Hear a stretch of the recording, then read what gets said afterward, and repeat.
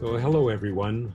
As we approach this long weekend, I hope that all of us, all of you who work for Alberta Health Services, I hope you'll get a little bit of time to spend with your families, a little bit of time to take a breather.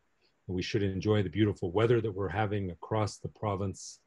And I think it's a great time to take stock of where we're at and perhaps think about how we're going to behave, how we're going to act as we move forward, as we move into August, then September with the opening of the school system.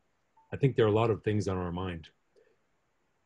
I think we should be clear, and we've heard from our Chief Medical Officer of Health, that the curve is no longer flat. We are seeing an upsurge in COVID-19 across the province.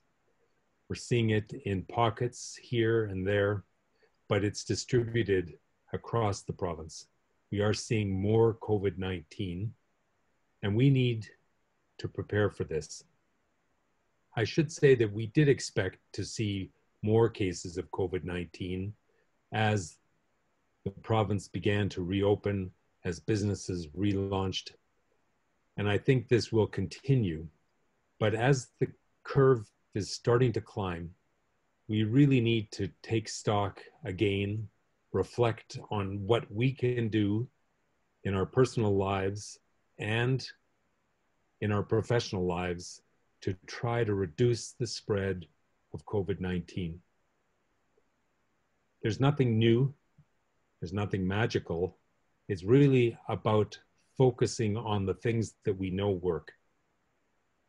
Most importantly, it's about maintaining that physical distance, that 2 meters, that 6 feet, that hockey stick distance. Try to stay away from people that are not part of your immediate close family or your close cohort. That is the single most important thing that we can do. Of course, cleaning hands, absolutely critical. Avoid touching your face with unclean hands. Clean hands regularly. Soap and water works. Alcohol hand sanitizer works very well as well. Remember, stay home if you're sick.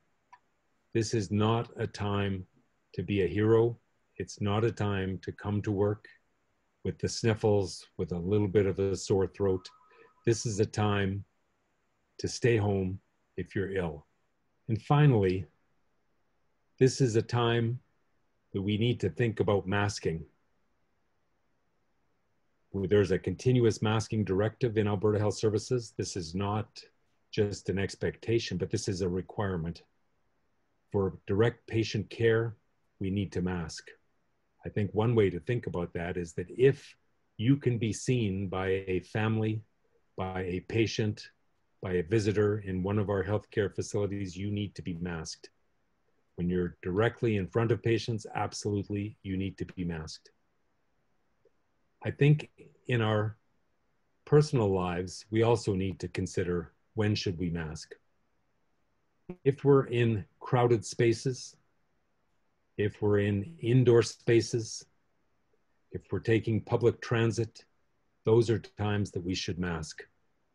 Of course, some of the municipalities are now passing their own bylaws that will direct us to do exactly that. In public spaces, they are expecting us to mask, particularly indoors and on transit. I would like you to think about, who are you protecting if you put on a mask? Think to yourself, who am I protecting? And I think there are probably several answers. Critically, in healthcare, we need to protect patients. We need to protect the most vulnerable in our society from catching COVID-19 from us if we have mild symptoms or if we don't even know that we're sick.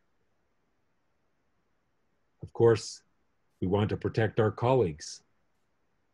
So when you're at work and you're in crowded charting back rooms on hospital units, or you're in corporate areas with lots of your coworkers around, we need to mask if we're within 6 feet of other individuals. Finally, of course, you're going to protect yourself because we know that masks do provide protection. Obviously, if you're dealing with a symptomatic patient, you need to protect your eyes as well at the same time. So your eyes, your nose, your mouth are protected. But the mask protects you, it protects patients, protects your coworkers. So as you put on your mask, think about this. Who are you protecting?